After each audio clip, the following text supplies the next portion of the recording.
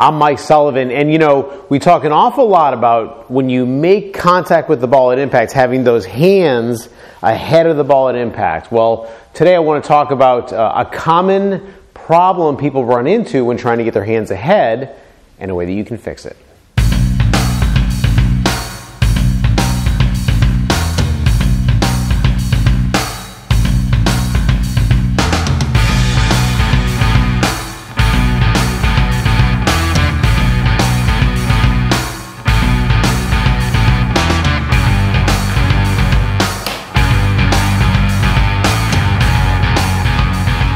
All right, so we talk a lot in these videos about at impact where you're supposed to be. You're supposed to have your weight forward and your hands forward, and that's going to help you strike the ball, then strike the turf, and hit really good, solid golf shots. All right, so let me tell you a little story about me learning this stuff. So many years ago, I was at a college to learn all this, and a great school with great instructors. And it was made really clear to me very early in my experience there that we need to strike the ball just as I mentioned before. Hands ahead of that ball, weight on my front side. Whereas I was striking the ball more that way. Weight not so much forward, and the club head was sneaking past my hands. And this is something I still have to work on to this day, and it's been a long time, okay? Well, the way that I was interpreting what I was being taught was giving me trouble. And so what I would do is I would practice and I would hit balls trying to get my hands ahead of that club head. Now, that sounds it should sound to you exactly correct. The trouble is that when I was focusing so much on getting my hands ahead, I was stopping all rotation of my body through the shot. So I was really just kind of shoving my hands forward of where they really naturally would ever be in order to achieve this. And what I discovered, and what I also had gotten some help with, was to really make this work, in addition to understanding the concept that we want our hands forward at impact and our weight forward at impact, we also need to make sure that we're continuing to turn through the swing.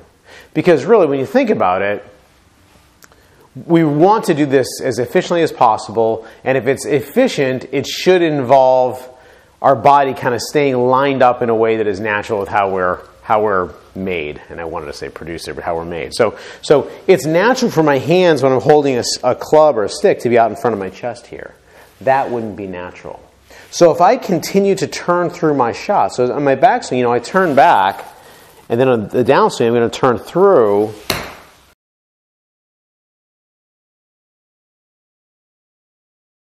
You'll notice my hands are out here in front of my chest still. They're not way, way forward.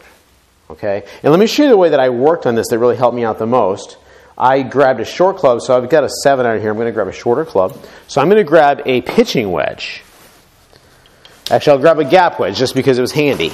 Okay? So I've got my gap wedge here, a pitching wedge, gap wedge, anything be fine. That's short.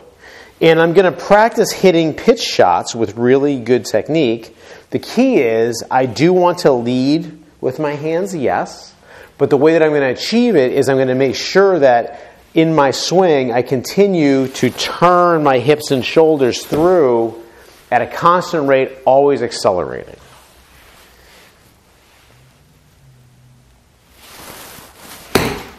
And that makes it easy for me, or relatively easy, to have my hands lead the club head. The reason my hands can lead the club head is because I'm not focusing very much on what they're doing. I'm not trying to control my hands and get them ahead. The whole problem that we have when we kind of scoop the ball, frankly, is that we're using our hands so much. So that should make some sense that by you trying to put your hands in the perfect position, you are thus being handsy, controlling things with your hands, and you're not going to have the success that you want to have. The impact bag drill is a great drill that you can do, but I've found, once you've done the impact bag a little bit, and on the impact bag, let's go ahead and take a quick break and grab a bag here. Okay, so we're back. So here's our impact bag, and the way we do this is basically you can have the same exact thoughts we had with that previous objective, where you're just going to keep on turning, nice and gently with relaxed hands, and you can see that how that is going to help encourage my hands and my weight forward, and I'm going to try to strike that bag.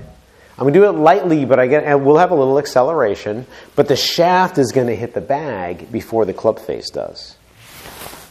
And in slow motion, it's kind of going to be, that way. All right. So the impact bag absolutely is great, but once you get the hang of it, once you understand what you're trying to accomplish with that bag, excuse me, hitting these shots and just encouraging yourself and making sure that your shoulders are leading, allowing this to happen, is going to be great.